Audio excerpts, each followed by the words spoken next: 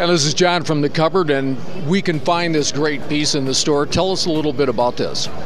This is like it's actually a belt buckle, so it's wearable, and it's a pipe also.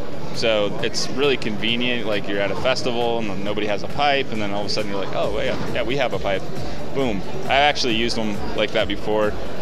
And it's actually just, I don't really smoke these very often. It's just kind of like a wearable item, and that's the best thing about it. I don't know.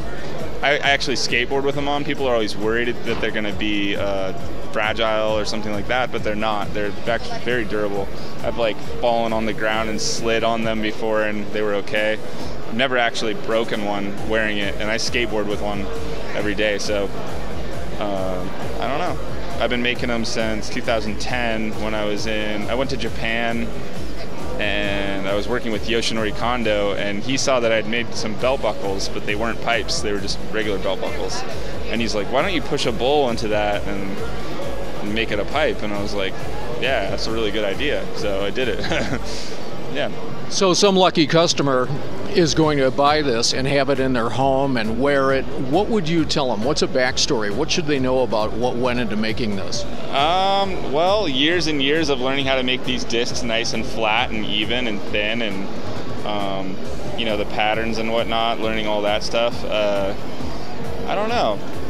Other than that, I mean, there's a lot of belt buckles on the market, but not that many that are pipes, so they probably should know that they're pretty rare too, because I don't make that many of them. Like, as you can see here, I only had like 8 of them altogether, so, or yeah, something like that, maybe nine or something like that. So they're rare, and a lot of people collect them, and they don't even like, actually a lot of people wear one from their collection, but they won't wear them all. They kind of just keep them aside just to look at. Yeah, so they're special for sure. Yeah. Who or what inspired you to get into this business? Oh, that's a good question. I mean, I started in 2000, but I first saw pipes in '97 when I was working at the smoke shop. I turned 18, and as soon as I turned 18, I started applying for this job at the smoke shop, trying to get the job, and I finally got the job, and I worked there for like 6 years. A couple of years after that, I started blowing glass. The owner of the shop started a glass shop, and so he was making his own products in-house, and I started making production work, and that's how I got started. Early on, I learned from Darby Home.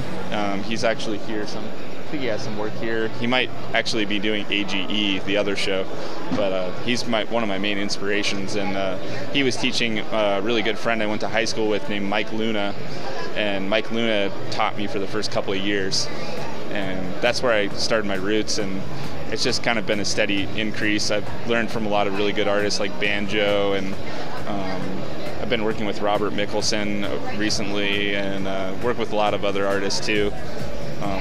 So it's just been constant inspiration and progression over the years, and just keeping everything going forward. And I'm really grateful and blessed to be a part of this community. It's been really awesome. So you've had a lot of collaborations. What would you choose as a favorite piece? As a favorite collaboration piece? Or just your favorite piece in general? Favorite piece in general. There's been a lot of them. I mean, I don't really know which one I would say would be the favorite piece, but I've done a lot of different collabs. I did some with Banjo that were really cool. I helped him work on this one called Queen Amidala, and it was like Queen Amidala from Star Wars. And there's actually a hat pin that has been made of it. And I made this like necklace thing. It took me like 8 hours just to make this like necklace that she was wearing. It was pretty cool. That was a really fun one. I mean, there's been so many amazing collabs over the years that's like really hard to say. I did one with Nady, one of my good friends. His name is Nady. And it was like an upline piece. It was like this big. It was all Rasta colors, and all of the horns had millies and opals in them. And I did like these kind of patterns on all the discs, and it took us like over a week to make it. It was a really sweet piece at the time. That was back in 2009, I think, so it was a while ago, maybe 2010. Are you doing anything new that you haven't done before? Yeah, I recently did some collaborations with Joe Peters in this case here, and they're like all like the coral reef theme type pieces, and I basically made this like base piece for him to add all of his sea life onto, and we did a couple of different collaborations of that, and I've been doing collaborations with like tons of people. Almost, I would say 80% of the work in these cases right now is all collaboration work, so there's a lot of stuff. I did a collab with Sagan, collab with Laceface, collab with Salt, collab with Steve Sizelove and Robert Mickelson, collabs with Snick, collab with Punty. There's like so many. I mean, there's more too. I did some collabs with Elbow that are across the way over there, and tons of collabs basically. Yeah. What's your favorite perk being a glass blower? Making percolators. No kidding. But I'd say it's just the community and like the sharing aspect of what the pipe represents. Really is like, it represents sharing. The pipe is meant to pass around, so you like pass the pipe, and that's what we do. That's what our community does, and that's why everything is growing so quickly and changing so quickly. It's because that's what we do, is we pass the pipe. So and that's what sets us apart from, say, other glass communities, like glass art community or other things. They're a little more secretive about their techniques, and it's just been ripped wide open by the pipe community, and we don't care about that stuff. Like, I teach classes all around the country. I mean, even all around the world. Traveled all over the place teaching, and we don't charge a lot of money to teach. I mean, just basically make what we need to make to pay our expenses and whatnot. And I really enjoy it. It's gratifying to share and to teach people techniques and stuff, and so I just keep doing that, and that's definitely some of the perks, I would say. There's a lot of perks, and I feel really lucky to be a part of this growing community. It's really small still, and it's just going to keep going up, especially with the legalization that's been happening here in Colorado and Washington, and what's going to happen in other states after they see how much money we're making by legalizing it. So So the Cupboard wants to help you stay in touch with your fans. What kind of social media and where can we find you? Do you use? I'm on Facebook and Instagram. Instagram would be Eusheen, and you can see I have tons of photos, and I post work all the time on Instagram. Instagram's probably the best because I can have as many followers as I want to. On Facebook, they limit me to 5,000 followers, and I did start an artist page, and I can have as many as I want, but I'm not very good at updating it. So Instagram seems to be the best. It's the purest content. There's not a lot of ads. It's like, it's simple. It's to the point. You see a video or a picture, you can like it. There's a link maybe to another website on there or something like that. So I'd say that's the best way for me as an artist. I don't have a website set up yet because most of my work sells right out of the kiln pretty much.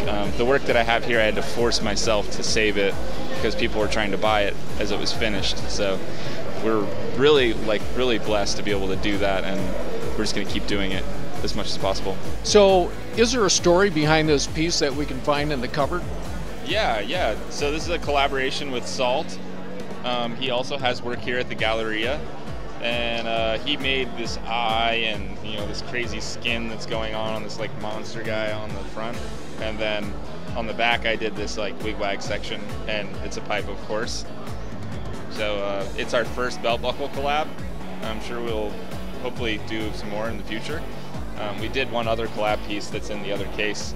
It's called It's Okay, We're in Colorado, which is really funny because he's got a joint in his hand, and it's a real joint because it's okay, we can do that here. But yeah. So some lucky customer is going to take this home and it's going to be part of their collection. Give them a little backstory that they need to know. Backstory about this? I don't know, it was kind of spontaneous. I was like, hey, Lucan, we should make this, make a belt buckle pipe. And he's like, yeah, let's do it. And it was kind of last second because he was getting ready to pack up and go to the next studio, and we did it anyways, and we did it real late at night. I think we finished it at like 4 in the morning, so that's, I'd say, about it. Yeah, I got to get him to sign it. It's not signed yet, so I'll make sure it's signed by Saul and me. We'll have both. Well, you can find some of my work and lots of other great artist work at CupboardGlassPipes.com. One last question. We all know that glass blowing can be dangerous. Have you had any injury experience? Oh yeah, I've got scars and burns all over myself, but I don't mind it. I'm actually a skateboarder, so I learned how to fall really well skateboarding, so anything I've gotten from glass blowing doesn't compare to what I've had skateboarding. Eusheen, thanks for joining us on the Cupboard's Artist Insights on CupboardGlassPipes.com.